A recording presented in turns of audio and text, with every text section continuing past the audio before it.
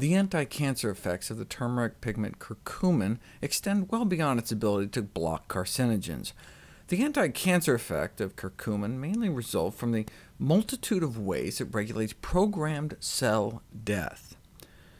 It's estimated that the human body consists of 10 or so trillion cells. That's a million. Almost all these cells get turned over within approximately 100 days. We're like a new person every 3 months. We reinvent ourselves physically. And since we're just made up of 3 things, air, water, and food, those are the only inputs. We are what we eat, literally, physically.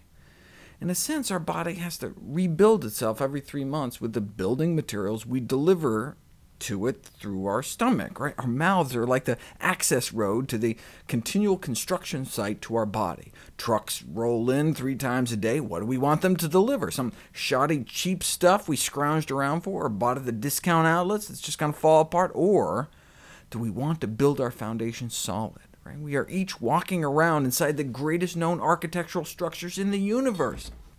Let's not ruin such grand blueprints by consuming junk. Anyway, we only own the biological real estate we're born with, so if we need to rebuild every 3 months, we also need a wrecking crew. Right? If we're replacing 10 trillion every 100 days, that means we have to kill off like 100 billion cells every day, normally, out with the old, in with the new. We do that primarily through a process called apoptosis, pre-programmed cell death, from the Greek tosis meaning falling, and apo meaning away from. So it's our cells falling away from our body. For example, we all used to have webbed fingers and toes, literally each one of us in the womb until about 4 months. Then apoptosis kicks in, and the cells in the webbing in between kill themselves off to separate our fingers. Some cells in our body overstay their welcome, though, like cancer cells. They don't die when they're supposed to, by somehow turning off their suicide genes. What can we do about it? Well, one of the ways curry kills cancer cells is by reprogramming the self-destruct mechanism back into cancer cells.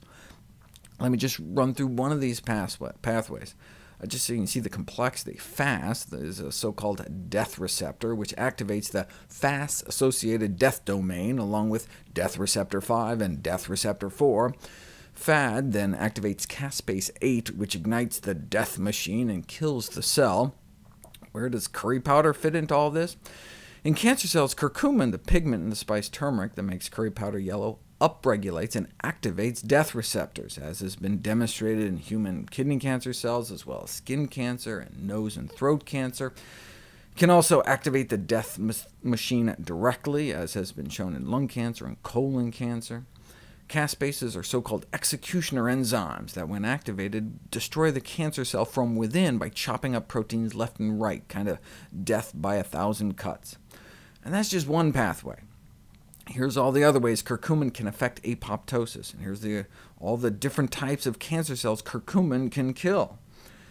But it tends to leave normal cells alone, for reasons that are not fully understood.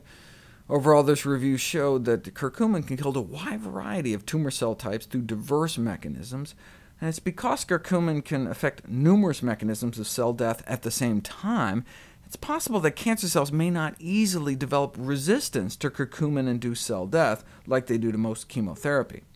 Furthermore, its ability to kill tumor cells and not normal cells makes curcumin an attractive candidate.